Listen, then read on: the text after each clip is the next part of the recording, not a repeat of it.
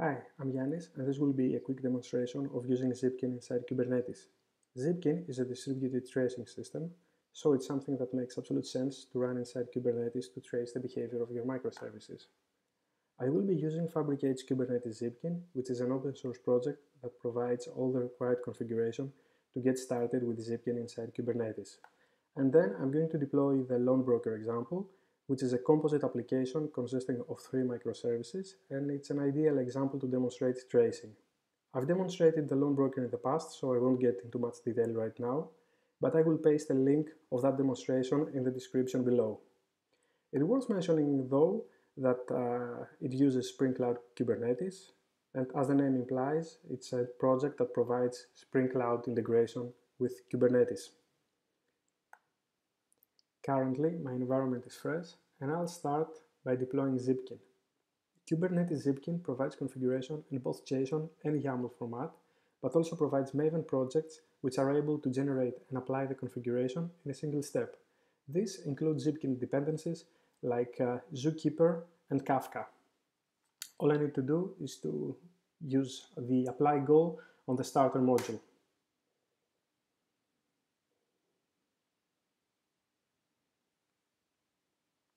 Okay, I'll switch to the console view so that we can see what's going on. My services seem to be ready, and I'd like to have a look in the Zipkin web console. Nothing interesting here yet, so let's deploy the example.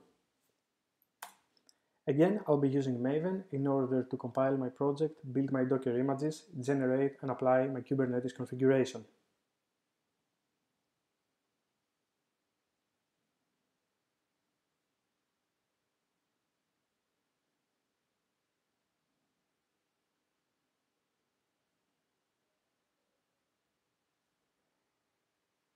I'll switch to the console again and verify that everything is up and running. The loan broker is up, the credit bureau is up, the generator is up. So, the generator is an application that generates random requests to the loan broker so that we can have traces. I think that if we refresh the console, we should be able to see some traces, and we have for the loan broker. Let's get the most recent.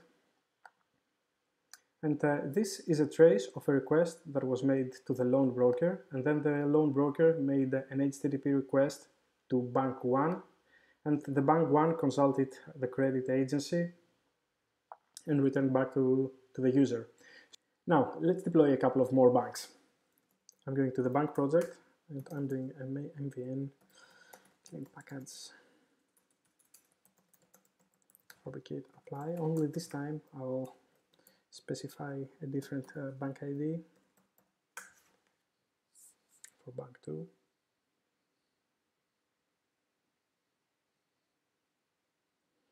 And I'll also do the same for bank with ID bank 3.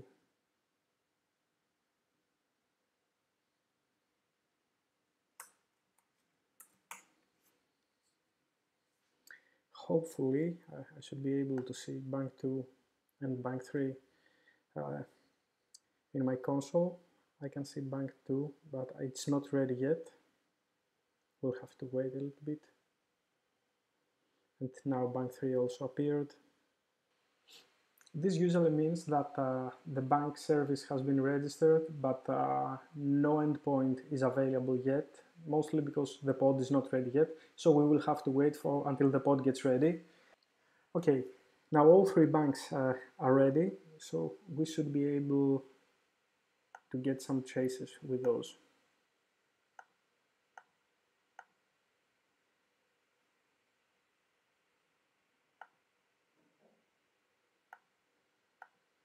Okay, and this is a trace that the loan broker consults both bank 1 and bank 2.